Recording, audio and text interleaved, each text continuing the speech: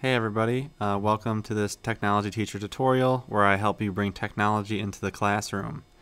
In this video, I'm going to explain this screen right here, so the revision history screen in Google Slides, how you can access it to see what students did what work and when they did it, how to restore things, and so on. So follow along. So if we look right here, let's just say I have a random PowerPoint presentation. This one happens to be about the joyful mysteries, and then I have this giant piece of pizza. Let's say that I didn't put it there. I'm wondering who put it there. So like if students were complaining or they said something happened.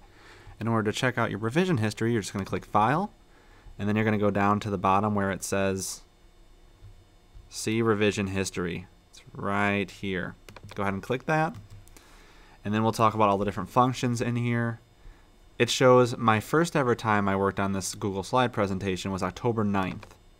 So then I can see that it was blank at that point, and then I made these edits at this point, and then this is here.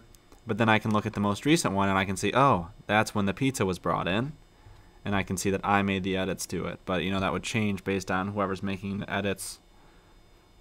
So you can also restore. So let's say I wanted to get rid of this. I can restore this version.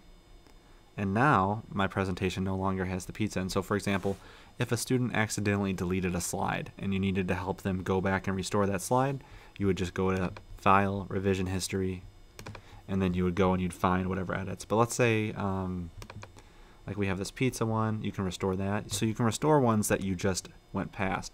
Or let's say I want to go all the way back to this blank one, I could restore that. And now it's back to 0. However, your revision history has everything. So it even has, you know, the changes I made before this. So I can go back and I can change things. But it's really great to see making sure all students are contributing equally, seeing who's putting in what amount of work, and to help students restore deleted files. I hope this helps. If you have any questions, leave them in the comment box.